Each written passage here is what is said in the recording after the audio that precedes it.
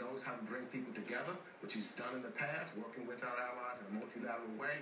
And then when it's time to act, the president then knows what he needs to do, and I think that once he does that, he will have the support of Congress. Now, in terms of putting together a coalition, is there any indication that we would have support from other partners on this?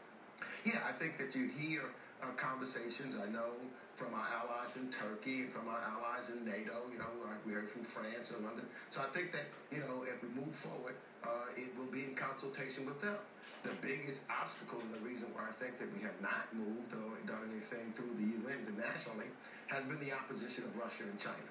From my viewpoint, it is my hope that with the UN inspectors, if they come back and say that the evidence is contaminated because of delay that the Syrian government had made, or if they come in and say definitively that it was utilized, that would then compel Russia and China to move from the position that they have had. Because right now Russia claims it was the rebels, and so we have that conflict which stops us from being collectively as a united as an international community. So it's my hope that one way or the other, if the inspectors come back and say, well, it's been contaminated, then the evidence clearly shows that, in fact, the Syrians delayed the inspectors from coming in so that the evidence could be contaminated. If they can come to a conclusion one way or the other, then hopefully that'll bring us all together, as we did with Libya, and then we can act as a united international community. Now, last year, the president, of course,